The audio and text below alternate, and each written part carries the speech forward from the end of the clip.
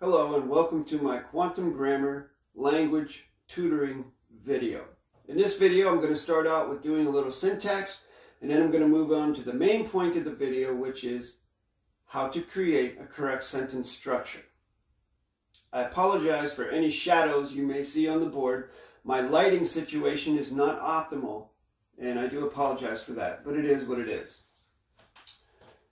So let's start off with syntaxing this sentence.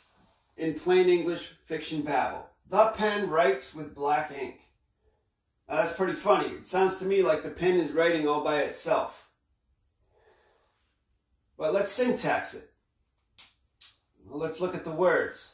The is non-tangible contract. Pen is tangible contract. Writes is tangible contract. With is non-tangible contract. Black is tangible contract. Ink is tangible contract. So that's pretty simple. Adverb, adjective, pronoun, adverb, adjective, pronoun.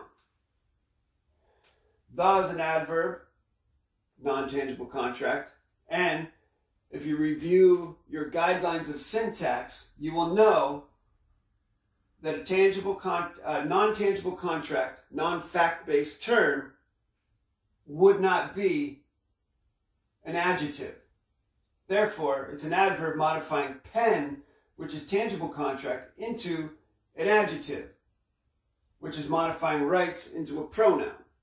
An adjective is a fact-based term which modifies any word in the English language. It's throwing the modification forward onto rights, which is tangible contract, pronoun, representing any word in the English language. And then we have with, which is non-tangible contract, adverb, no verb. Moving your thinking into this tangible contract word black, which is an adjective, throwing, well, not throwing, because adjective is vowel in front of a consonant. It's no throwing.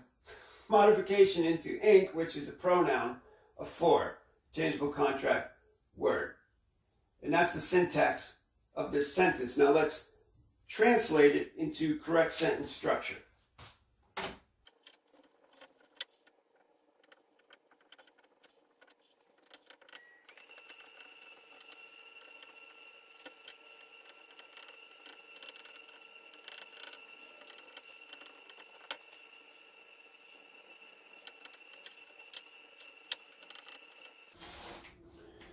So here's one way we could write it.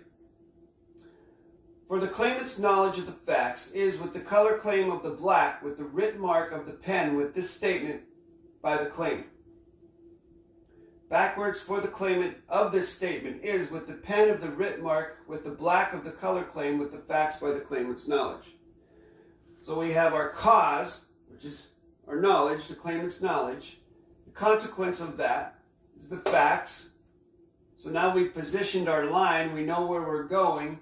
We have our 2 points, our 2 facts with which to draw a straight line. We put our verb of the thinking or motion in there to move into the rest of the claim along that same geometric level playing field line of the contract with the color claim. So we're specifically saying it's a claim of color, possessive color claim of what? We're assigning it to the color black with the written mark. We're writing. The possessive of the pen possesses the written mark with this statement. Possessive, who possesses and is the authority of the statement? The claimant. So backwards, the cause would be the claimant. For the claimant, the source of this is coming from the claimant. What's the consequence of it? This statement. And then you drop your verb of the thinking in there. With the pen is with the pen. What possesses the pen? What is the pen in the possession of? The written mark. Of the written mark. With the black. What possesses the black? It's a color claim. Of the color claim, we're assigning the color claim of the black. With the facts. And what possesses the facts? The claimant's knowledge, which is the authority of this entire claim. Now, to simplify this even further, which it may not appear to be very simple, but we can simplify it. take out this entire top piece.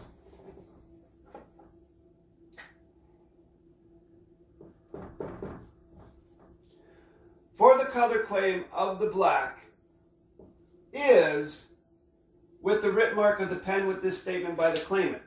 For the claimant of this statement is with the pen of the writ mark with the black by the color claim. So now, the cause of this whole thing is the color claim. Claim of the color. What's the consequence of that cause? The black. Now we have drop our verb of the thinking in. Now we have the possessive, the writ mark.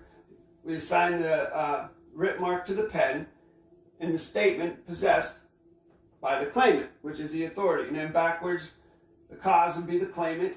Consequence of the cause is this statement. Drop the verb of the thinking in with the pen, possessive, and then we assign that to the writ mark of the pen's writing. And then the possessive, the black, what is the authority of the black? The color claim. When you write correct sentence structure, when I write it, I like to think of it in terms of sections. Like, for example, we have this section right here. We have the cause and the consequence. They work together. It's always a for, the, of, the, and then a verb. I do not put anything more than 2 points in front of the verb. 2 facts to set it up. Then we have our verb of the thinking. Singular is, because color claim is singular. If it had an S on the end of it, it would be plural, are. There are 2 verbs. The next section, right after the verb, is a possessive and consignment.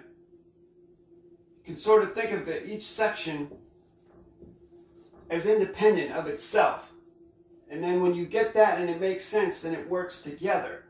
So you have this little section with the, of the, and then this little section with the, by the. And then of course the syntax values of this is 100% mathematically certifiable and correct. Position, laudial, fact, position, laudial, fact, verb, position, laudial, fact, position, laudial, fact, position, laudial, fact, position, laudial, fact.